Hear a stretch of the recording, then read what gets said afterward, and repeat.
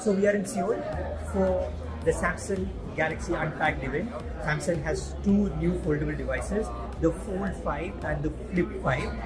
Both are better. Of course, they are slimmer because Samsung has a better hinge this time. It's packed with the latest Snapdragon processor. It has better cameras. But on the Flip 5, you have a bigger front screen, which means that you can do much more. In fact, you can do everything you would do on a smartphone using the closed device itself.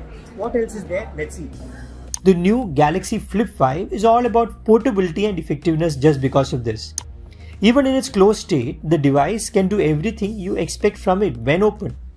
And this is thanks to the 3.4-inch Super AMOLED display in the Flex window.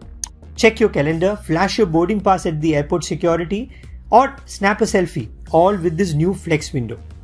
Next, let's talk about the Galaxy Z Fold 5. This device, unlike the Flip 5, celebrates the power of having more screen real estate. With its new Flex hinge technology, the Fold 5 is also thinner and lighter, yet it manages a 7.6-inch AMOLED display.